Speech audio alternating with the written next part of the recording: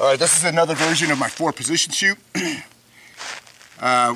Everything will be shot at 100 yards. Everything will be shot on IPSC targets. It's a total time event plus penalties. Any hit in the C zone, you're adding a second to your total time. Any hit in the D zone, you're adding 2 seconds to total time.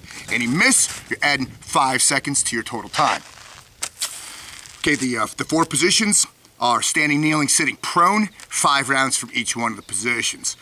The positions I'm going to shoot from are standing. I'm going to shoot from a modified kneeling, which is a rice paddy prone.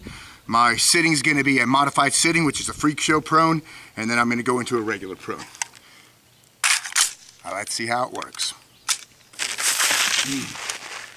All right, stand by.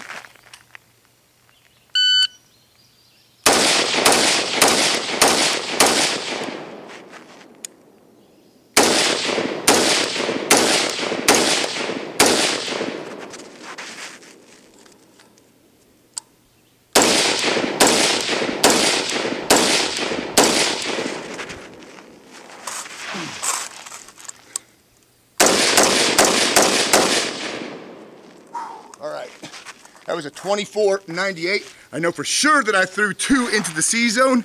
Let's take a look through the spotting scope and verify that.